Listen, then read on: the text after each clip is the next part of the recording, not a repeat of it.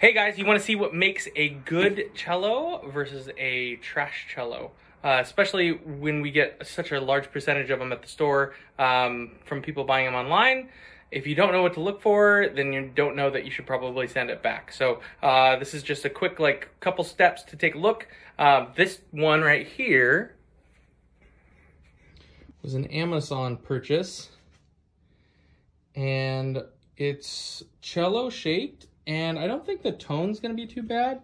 The problem with this one specifically, it's got a satin finish, so it's a lot cheaper to do. So my guess would probably be $199, $229, $249.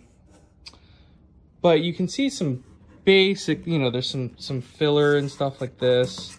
The purfling edge right here, which is the double lines here, those are going to be painted on, so those are cheap. I don't see any kind of label inside, but I don't know if you can see past there, but there's a little sound post right under there, and that's vertical, which is good. But the reason this one came in is because, and I hope this is done after, you see the screw head there.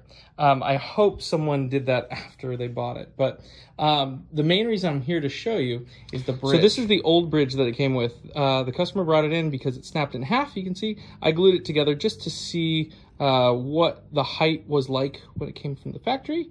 And it makes sense why. Yeah, so when we look at this, there's a couple things that we're looking for. There's not great lighting here. But right there at the bottom of the foot, right about there, you want to make sure that there's there's not a large space there. So it looks like they actually did a pretty decent job fitting this bridge. It's just forward rocked a little bit.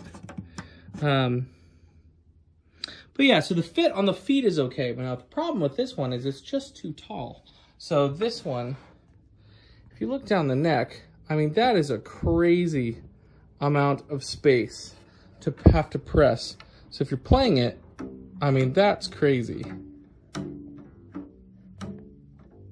But that's really what you're looking for, is to see whether, let's see if I can get this done, whether the height on the strings is decent or not.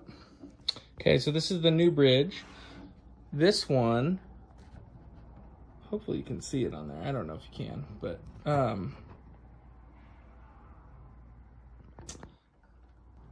so the new bridge is thinned out a lot, so the tone is going to be a lot better, and it's going to be a dropped angle. So this is going to be shorter so that the strings are going to be closer to the neck, which is going to be huge for both intonation and for finger strength, and to make sure that people don't end up with carpal tunnel or anything. The other thing that they tried to cover up here is the cut of wood. So in this case, what they do is they paint, I don't know if you can see these, see the edges right here? They paint those edges so that you can't tell whether it's solid wood or particle board. So solid wood's going to be a lot better tone. I believe this one's plywood, and you can also tell that it's ply because you have a flat piece of wood this way, which you can see all of the lines this way. On a good cello, all the wood grain's going to go vertical like this. So yeah, this is, I mean, with 60 bucks, this cello's not going to be horrible once there's a properly fitted bridge and it's up to tune and the string height's proper. But it would not be a good one to just give a kid because it's not going to play well, it's going to hurt your fingers, and it's going to be slightly out of tune too. So that's what makes a funky cello.